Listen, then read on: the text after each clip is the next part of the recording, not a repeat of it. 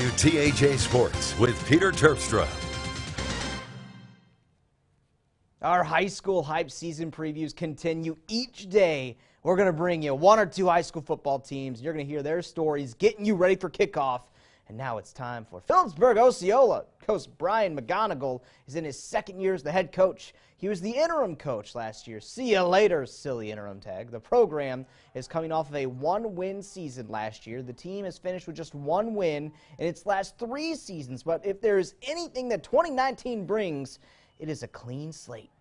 Just trying to change the culture of the team.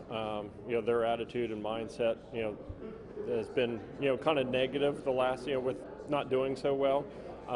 So right now, building off of things we did this summer, 7-on-7, things at Penn State, at Pitt. Offensively, I think we're more well-rounded. We have a lot more weapons to use out through all the positions, and we definitely are looking to have a stronger line this year from last year.